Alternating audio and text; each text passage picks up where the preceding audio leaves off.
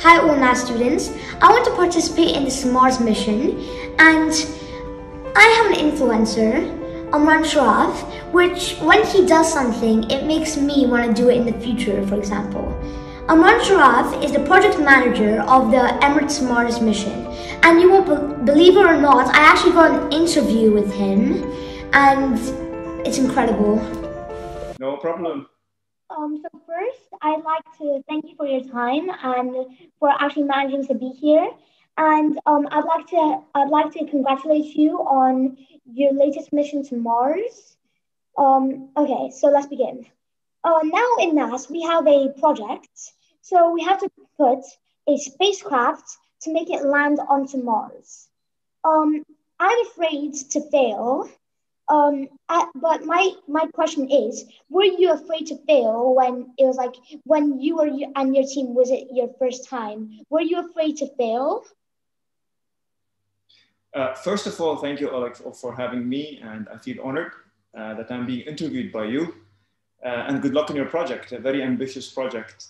Thank you. Regarding your question, whether I felt afraid, so I mean, at the end of the day, whenever there is a risk, there is a sense of being little worried.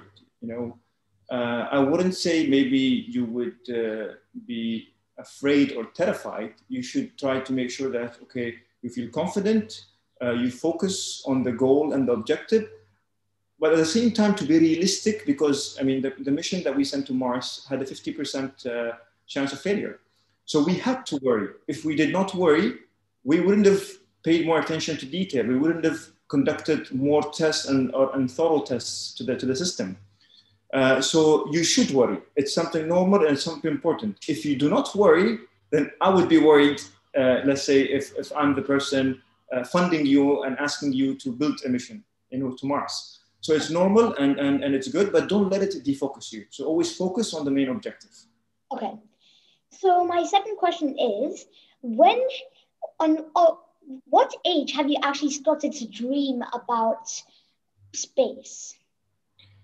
I've always dreamt about space. And when I was young, I always wished and hoped that one day I would be able to work on any mission that is in space, or whether it's around Earth or going to a different planet. However, at that time, the UAE did not have any space program. So I was not sure if it's going to happen.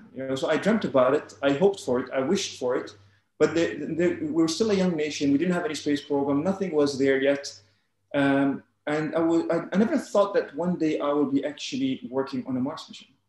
However, I studied electrical engineering because I had an interest in space. And I thought, even let's say if I don't end up working in something related to space, but at least I have the set of skills to understand what's going on, to understand how these systems work. And if an opportunity comes up, then I will go for it. If it doesn't, then at least I know what's happening with regards to space technology. Yeah. Okay. So may you describe in your own words, how hard is it to actually land, for example, a spacecraft onto Mars? Because I know that there's this atmosphere and it's not easy to get past through it, and the gravity. So, yeah, that's my question. How hard is it to actually land a spacecraft onto Mars? It's extremely difficult.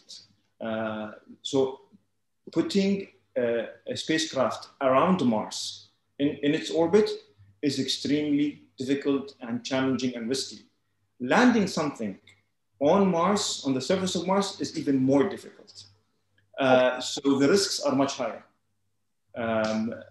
But as you mentioned, because Mars has atmosphere, even though it's much less dense than the atmosphere around Earth, but it's there. At the same time, also it has gravity. It's less than the gravity on Earth. I think it's about maybe 40 something % of the gravity on Earth, roughly. However, it's there. So it makes it more difficult. Let's say if you're gonna land something on the moon, it's less of a challenge because there's no atmosphere, there's no gravity. It's vacuum. So it's easier to control. So to answer your question in brief, it's a very difficult job. Okay. And one last question. May you please make a message to all our Nord Anglia students that want to be like you one day, working in the space agency? My message for them is work hard, dream big, and be ambitious. Don't let setbacks or challenges pull you back. Always think out of the box. If you're feeling uncomfortable when you're doing something that you like, then that's good. That means you're doing something different, and that means you're doing something with, once you succeed in it, it's going to be something big and it's going to be considered a big achievement. If you're doing something that you like, but you're feeling very comfortable about it, then you're not doing something new. You're not being creative. You're not being innovative. And pursue whatever you love. Always keep in mind, some things that you actually enjoy doing. At the end of the day, from my perspective, my work is part of my lifestyle. I never actually followed that concept of separating work from personal life. It's part of me. My team is like my family to me. My work is part of my everyday lifestyle. And that's from my perspective, that's the best way to enjoy what you're doing, no matter how uncomfortable it is. We are so proud of you in the UAE, and you're making the future here. And actually, I think that all of our students in NAS are ambitious, because Be Ambitious is our school logo. Thank you very much, and keep up the hard work, and looking forward for your mission, the landing mission. Keep me posted. Thank you. And always work out hard, as always. Yeah, thank you for your...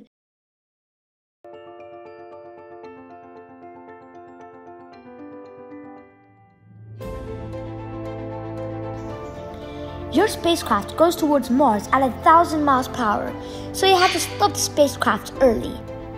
Your spacecraft needs a heat shield because when you enter the Mars atmosphere, it creates friction and it can burn your rover. But you might think friction slows your spaceship down, but we need more than that, so you also deploy parachutes. And I believe for my spaceship, I need a jetpack that will then lower 4 strings and then put the rover onto Mars safely.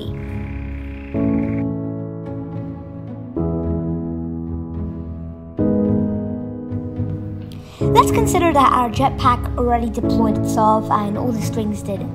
So now the parachutes deployed. Mission successful. All the goods on board are safe.